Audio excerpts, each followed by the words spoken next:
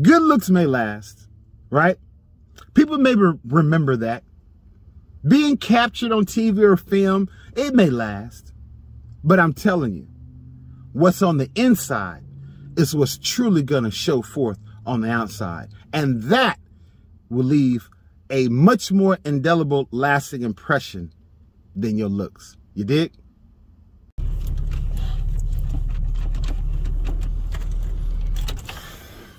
Yo, what it do? What it do? Good morning, all. Just want to come on real quick on this, Testify Tuesday. Just share with y'all this morning about appearance, right? God is not so much concerned with our outer appearance as he is with our heart. You dig? Because, we spend so much time sprucing up ourselves, so much time making sure our hair is right, our eyes and eyebrows is on fleek, making sure our beards is tight and our teeth is white and our hair is straight, we looking fly and smelling good, you know what I'm saying? Feeling confident. All that's great. All that's gravy. But God is not concerned about how you look. Oh yeah. He's not concerned about your appearance. How do I know this?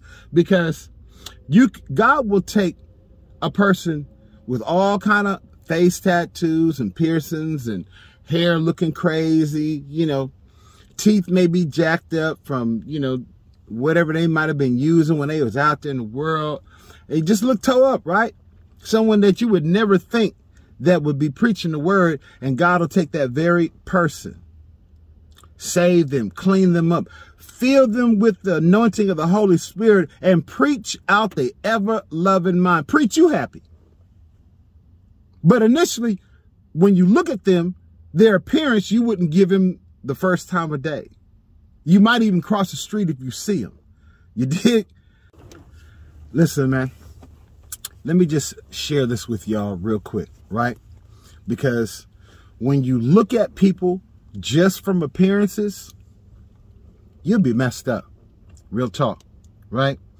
Because we judge people based upon what we think looks good to us, right? And if it looks good to us, it meets our standard of what we believe is acceptable, what we believe is nice looking or exceptional, then that becomes the standard. That makes it okay, right? If you look the part, you smell the part, you even speak the part, that makes it okay. But yet you can be as ugly and as rotten as a rotten apple on the inside.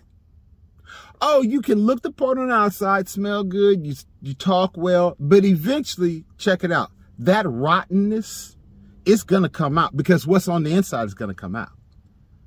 So don't get caught up on appearances. These people on TV that we see, these athletes that got a lot of money, they look a certain way. A lot of people have surgeries to look a certain way. You know what I'm saying? So again, just let me encourage you not to get off on looks, man, because looks can be deceiving. You dig? Real talk. But if you focus on a person's heart, right, and you're not concerned about how they look, then you're not worried about if your hair is totally straight, or you're not worried about, if your makeup is flawless. You're not worried about, how your pants, if your pants got a hole, or your shirt may not be ironed. You're not worried about if you ain't combed your hair perfect. You feel me? Because you worrying about your insides. You worrying about what's on the inside and how does that look to God. That's what he's pleased with.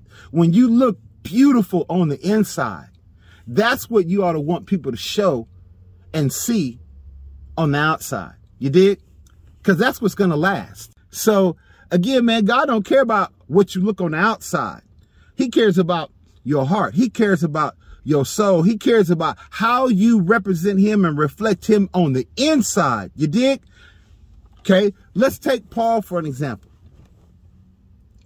Right? Paul was confident. Paul was, he cared about how things appeared. right? That's why he persecuted Christians so hard and so heavily, right? Because to him, you look one way on the outside, but you're not operating, you're not doing what the scriptures say.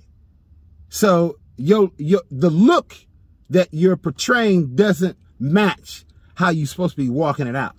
So he was killing folks. Okay, I'll give you another example. Let's take Saul, right? Yeah, King Saul. He looked good. He was tall. He was handsome. He looked manly and debonair, you know, had long flowing hair, right? He had all these things going on. And the people said, oh, that's who we want to be king, because he looked like royalty. He looked like he could play the part. But we all know that when the rubber met the road, he couldn't handle it, right? God didn't care about how he looked kingly wise, right? Authoritative wise. God cared about, are you going to be obedient and do what I tell you to do, right? So when we talk about looks, man, and appearances, you know, you got to be really careful not to be fooled, because the Bible says that wolves, they come in sheep's clothing. So you can't look at the outer appearance of a person. You have to weigh the heart. You have to weigh their integrity. You dig? You have to weigh what they say. Do what they say line up with their actions. You dig? You can look good, all is out. I mean, you can look like $1 million. You know, you could be Instagram model famous looking. You dig? But if your integrity, man, doesn't match those looks, or if your looks are so deceiving that when people hear you when you open your mouth, or they see your actions, you know, they see how you get down, how you treat other people, and how you talk to other people, man, your looks ain't gonna mean nothing, because what's on the inside is going to come out. I know we've heard that all our lives, but let me say it again. What's on the inside is going to come out. So if you ugly on the inside, you know, if you toe up from the floor up on the inside, you know what I'm saying? If God don't want to touch you with a 10-foot pole on the inside, yo, stop with all the primping and priming and all the, you know, trying to, you know, look to live your best life, and really work on the insides. Work on your spirit, work on your soul, work on your heart, work on your attitude, so you really can be living your best life. You dig? Yo, I wasn't going to be before you long. I just wanted to come on real quick on this Testify Tuesday while it's early, y'all. You know what I'm saying? Y'all know y'all still getting up, still getting ready. You know, listen to this while you getting ready, and hopefully it'll change your perspective and give you a greater enlightening. You know what I'm saying? Look good, feel good, smell good. You know what I'm saying? Have a good disposition, a good attitude. You know, let your heart look the same way you do on the outside. Let your responses look just as good as you do on the outside. Let your love and your humility smell just as good as you do on the outside. You dig?